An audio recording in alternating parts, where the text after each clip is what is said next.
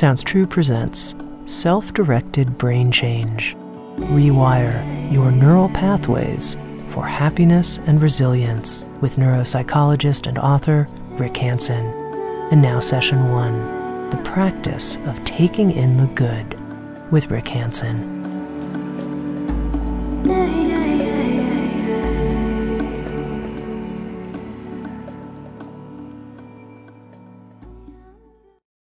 Hello, my name is Rick Hanson. I'm a neuropsychologist, writer, and meditation teacher, and I'm really pleased to share the material in this program with you. I've been working with it myself for many, many years. It's some of my most favorite all-time material, and I just think it has the power to really change us individually, and I've seen the material in this program help hundreds, even thousands of people. In essence, it's simple. This program is about how you can use the power of ordinary moments to build lasting resources inside your mind, your brain, and your life. It draws on the latest breakthroughs in neuroscience about how fleeting experiences can become converted into neural structure. And this program is informed as well by the insights of both Western psychology and the ancient contemplative traditions. Of those traditions, the one that I'm most familiar with is Buddhism, and I'll be drawing on its very powerful model of the mind to take a look at what are the causes of suffering and what are the causes of the end of suffering. People have wondered about those causes for centuries all around the world, and what's remarkably true about the time in which we live is that we are now beginning to understand what are the underlying neural causes inside the brain, inside the 3 pounds of tofu, between the ears, as it were. What are the underlying causes inside the brain of the mental causes of suffering on the one hand or happiness on the other? This gives us a fantastic opportunity to use the mind alone to change the brain and therefore the mind for the better. And we need to use these tools especially to overcome, as we'll see, the hardwired negativity bias in the brain, built into our brain over hundreds of millions of years of evolution in well-intended ways by Mother Nature to help our ancestors survive, but which, unfortunately, this negativity bias leads to a lot of unnecessary stress, unnecessary sorrow and loss and pain, and a lot of unnecessary conflicts with others. So it's really important for us to take charge of this Stone Age brain and guide it to a better place, and this program will show you how to do that. I'll both present really interesting information, at least to me, about how the brain works, and in particular, I'll take you through a number of guided practices that'll show you how to do this yourself, as well as each time you do it, bit by bit, hardwire happiness into your own brain. I came upon taking in the good myself as a young man to deal with my own needs. Growing up, I was very young going through school. I have a late birthday and I also skipped a grade, and plus I was skinny and nearsighted and shy, so I was kind of king of the dorks, as it were. But I had lots and lots of experiences of feeling like an outsider growing up. Just kind of pushed to the side, put down, devalued, not seen, the runt of the litter, as it were. And what happened to me was really trivial compared to what so many people, unfortunately, have had to deal with, but it had a lasting impact. In psychological language, the normal supplies that are called healthy narcissistic supplies of feeling included and appreciated, liked and prized were for me a thin soup. So by the time I got to college, I felt like I had a kind of hole in my heart, an empty place inside that had a fair amount of pain wrapped around it.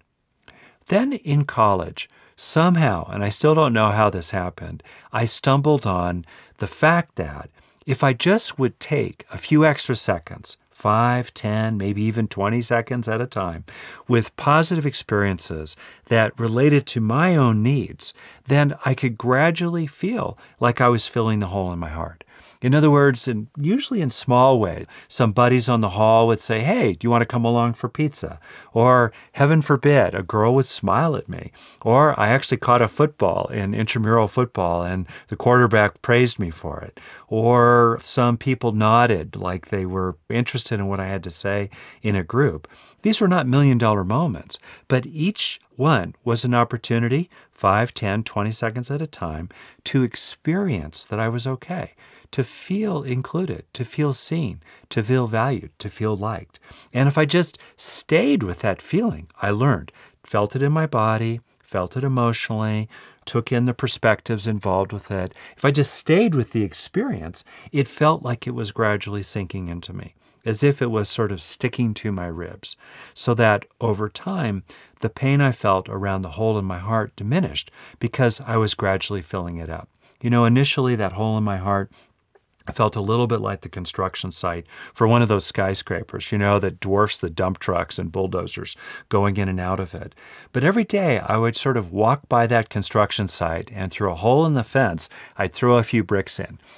Any single brick didn't change my life, but brick by brick, day by day, I was gradually filling in that hole in my heart to the point that I really started feeling different. And as you'll see later in this program, implicitly, I was also being on my own side. I was treating myself like I mattered. I was learning to train my attention because I had to rest my attention on these positive experiences. And I was being an agent. I was being active rather than passive, a hammer rather than a nail on my own behalf, all of which are bonus rewards for taking in the good. And, as you'll see later, I was gradually sensitizing my own brain to the positive, making it increasingly sticky, as it were, to positive experiences, and gradually altering the negativity bias that every human being is naturally endowed with.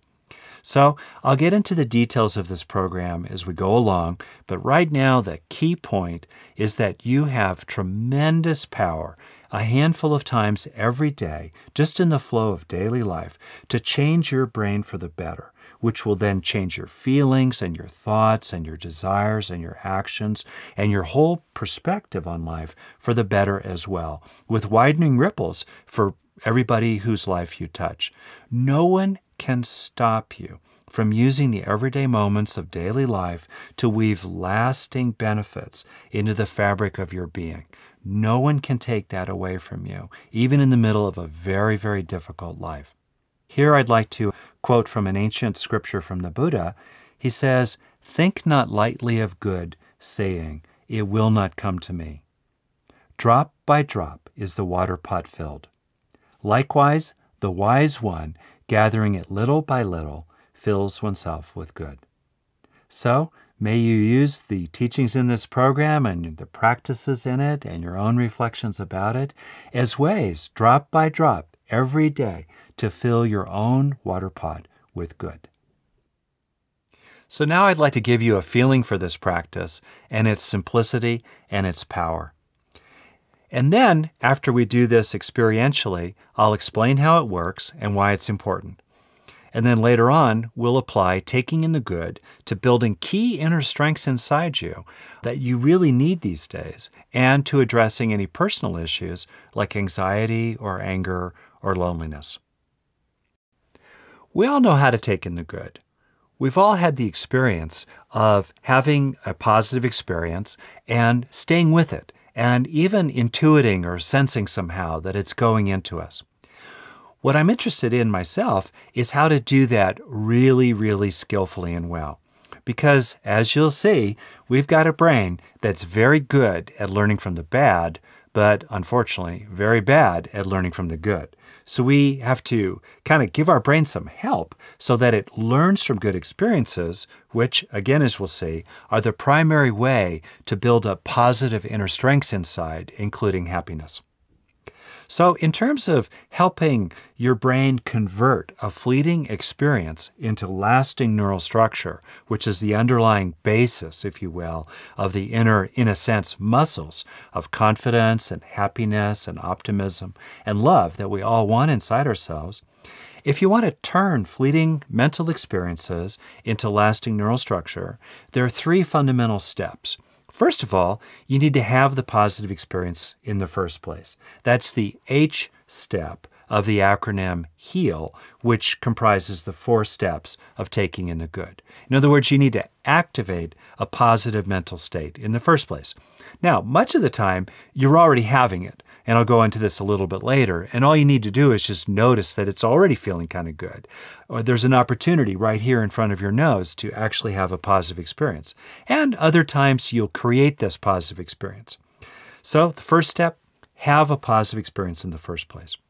Second step, now we're moving into installing into the brain these mental states that we've activated. So now in the second step, E for enrich, you're going to help the experience last. You're going to stay with it in your body. You're going to let it become more intense. You're going to see things about it that are new and fresh.